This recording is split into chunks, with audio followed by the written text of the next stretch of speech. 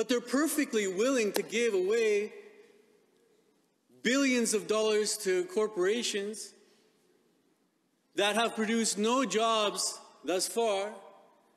Their trickle-down theory doesn't seem to work, even though we've told them time and again that jurisdiction after jurisdiction after jurisdiction that attempts to use that kind of economic approach fails time and time again. They're failing Albertans when it comes to this particular issue. They're failing Albertans when it comes to their approach on their economy. They're failing Albertans when it comes to creating jobs. And they're failing Albertans when it comes to coming up with real, practical, concrete solutions to getting us out of this economic crisis, Mr. Speaker. That's the government that we have on the other side of this House. They're failing. They're ineffective. They're ineffective when it comes to the economy.